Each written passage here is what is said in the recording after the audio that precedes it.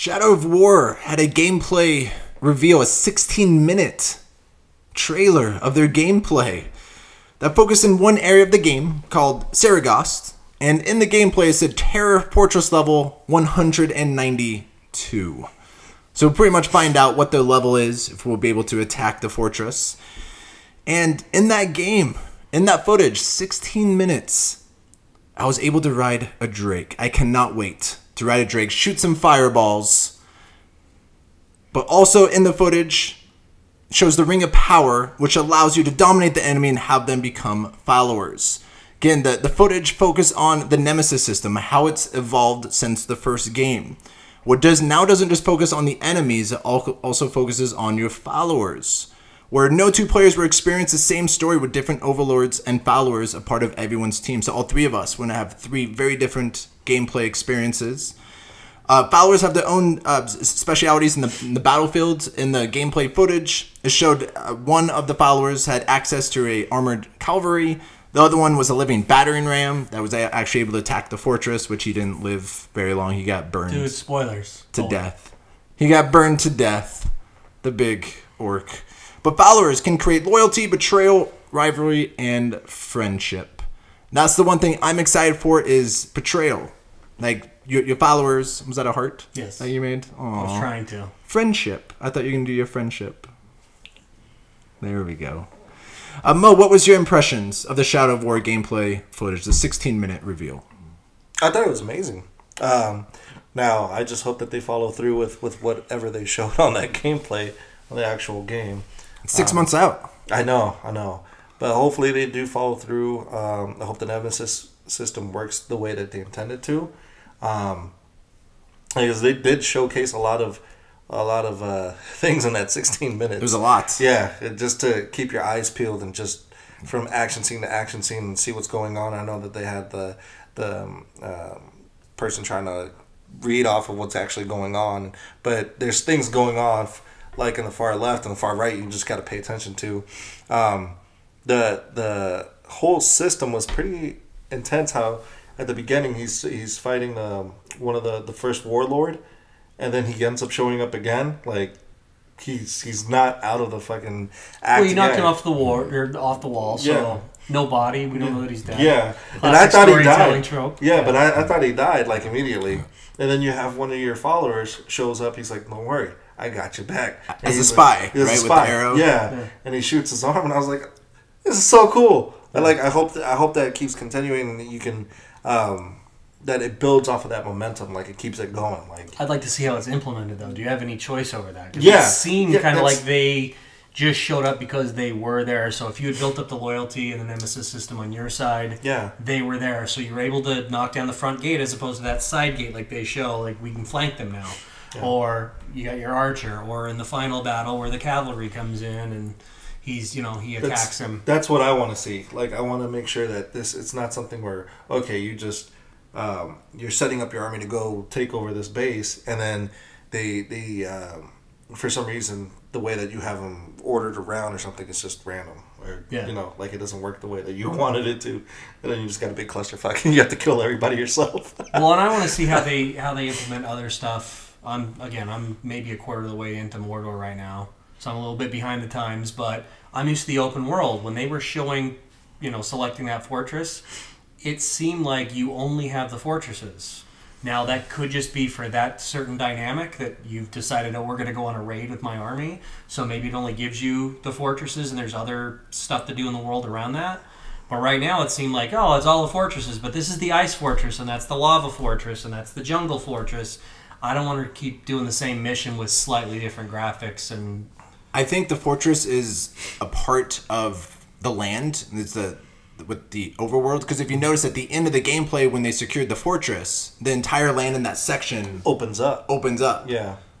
Like so it's their version of the Forge where opens up. So I think you're able to be in that open world, but you have to work to get to the fortress. But you're absolutely right. It doesn't show you to just go to fortresses. Yeah. I think it's going to be an open world game. Because at the ending, you know, depending on what you choose to, like what they were saying is, if you chose a particular orc to be a captain, he's going to do particular things. Like he will scavenge for supplies, or he's going to bring more followers with him, or he's going to have, you know, he's like a blacksmith, whatever. Like something. He's this gonna guy have uses skills. magic defenses. This guy uses and everything animals, changes. So I'm beasts. wondering if that will affect the land too once you conquer it. If they do have an open world to that, which would be really interesting too, if they work off of it. Because the first one, do you consider the first one to be open world?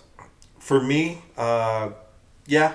I mean, because It's not as large. not as large. But I won't spoil it for Rich. But it gets larger. It gets larger, but yeah, there is a.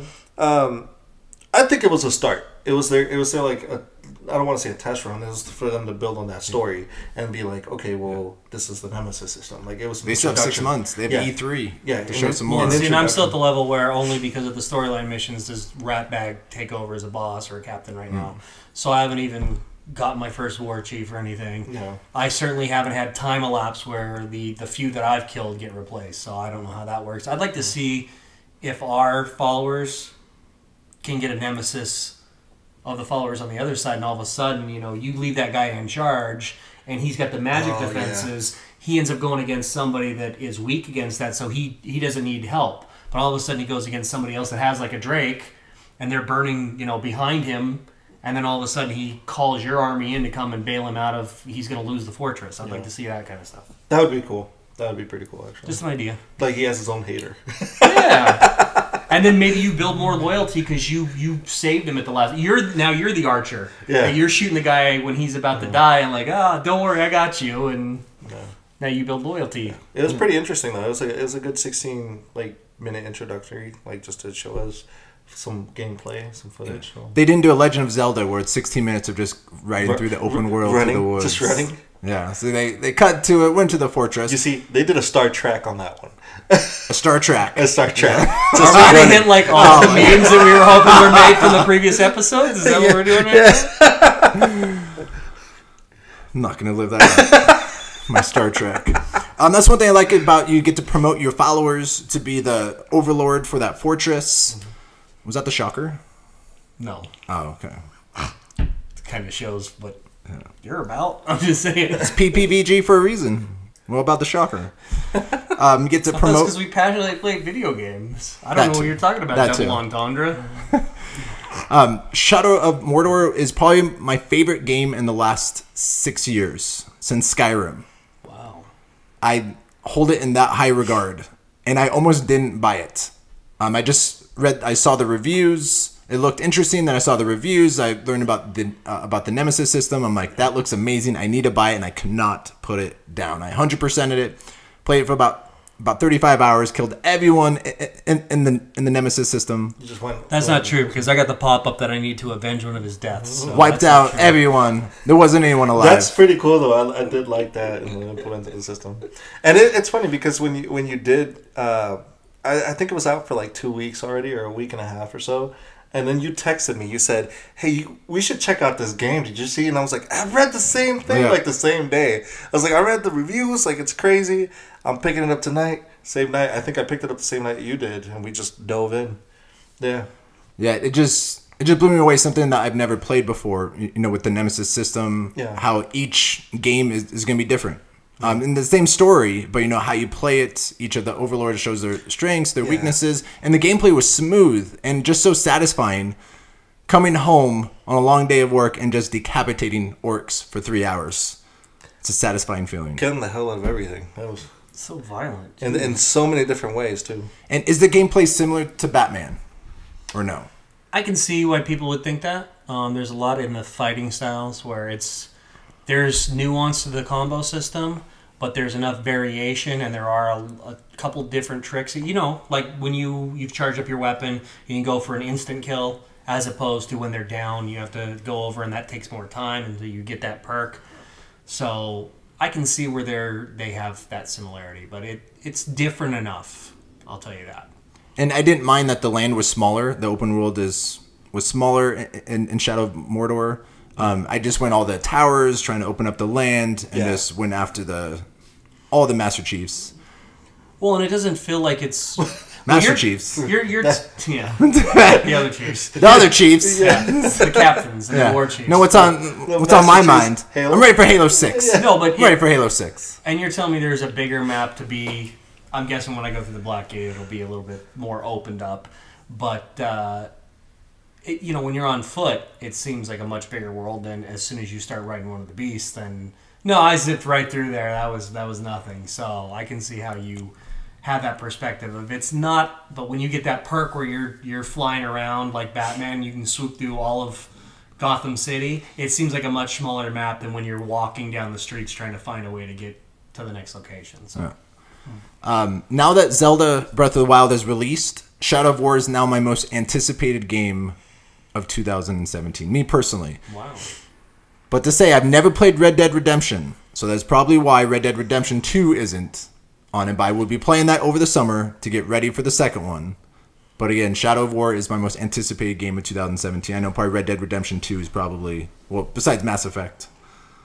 It's up there, yeah. That's my top too. I put in a pre-order for the collector's edition. They never even mentioned it, did they?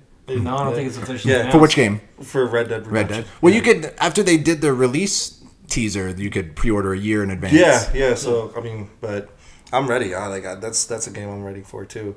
Both games actually. I can't wait. So what do you think of the strategy of how they've released Shadow of War? They had the quote-unquote the That was a fake leak. leak. That was a planned leak. But then they had their reveal trailer, and then on March 8th, they had the 16-minute gameplay footage, and then it's 6 months. What do you think of that strategy? You think that's... That was them gaining ownership of the media's attention. If you think about it, a lot of the people who play Mordor are probably BioWare fans. So it makes sense when we're online looking for stuff about Mass Effect, or if we're going to have another, a Dragon Age 4, that you would, look, there's a new Mordor game. It kind of makes sense for that. And it's in that window, like with Rockstar, you announce stuff, but you don't really show anything until it's up there because you want to show it. But from editing these, that wasn't one of those Target accidentally released it and then they threw together a professional trailer and we put this together this morning since GameSpot was talking about it all day. IGN was talking about the leak, so we threw together this 5-minute teaser, and 2 days later we're going to have a 16-minute walkthrough. No. It was planned. Let's be honest. And it's fine. It's the way you want to do it. Just be honest with us. We would have watched it, clicked it, and hit the like, subscribe, and commented below. Regardless, you don't have to lie to us and pretend like somebody at Target needs to lose their job over this whole thing. But do you think this is what video game companies should start doing? Launch trailer, a week later, 16-minute gameplay footage, releases 6 months later. I think they needed to show proof of concept that it wasn't just more of the same. Because you run the risk of you're a one-trick pony. Well, for one thing, I didn't even think that they were making a second one. To tell you the truth, I didn't. Because it's been a while. Yeah, it's been a while. So I thought it was going to be announced last E3 for a fall release. So I'm glad they gave it another year. I actually thought they would have too, but not hearing anything, and then all of a sudden they just pop up. Oh, this is, I do feel the same way that it was, it was planned. Yeah. But I'm glad that they showed something. I don't care if it was planned or not planned. Just show me something. But 16 minutes, that's a lot of footage. There's a lot that they threw in. Yeah, but everybody's playthrough is unique, is what they're saying.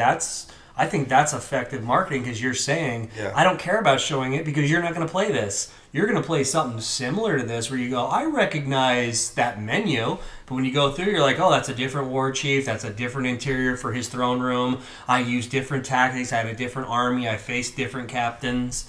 That's them making their point of what their selling point of the whole Nemesis system is. That's effective marketing, if you ask me. In a negative way?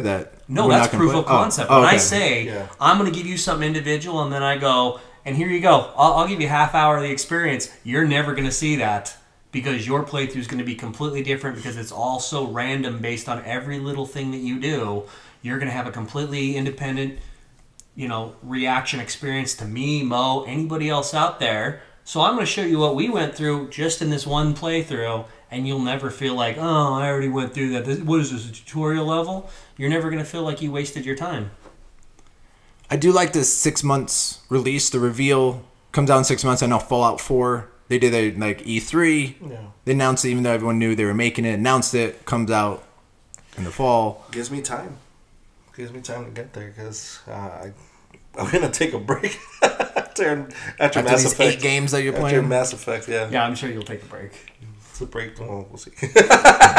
You won't take a break. I say that now. Then E3 hits and I'm in fucking hell again. Man, that's- All these games. with their slumber party for E3. Yeah. We're not going to the park though. Well, what? Nice. I think that's the trifecta. I think we got all 3 of these. Those are our impressions of the Shadow of War gameplay footage. Please let us know in the comments below what your impressions were.